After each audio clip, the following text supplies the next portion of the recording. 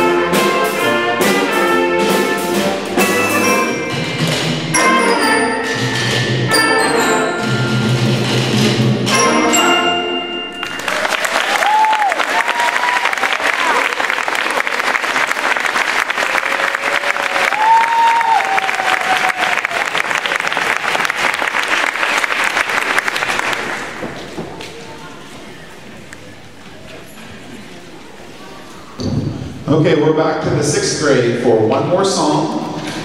This song is one that really pushes them. This is a very difficult piece for beginning band. I'm sure that most of you have heard it before. It's called Carol of the Bells, and I think they just knock it out of the park. They do a great job with it.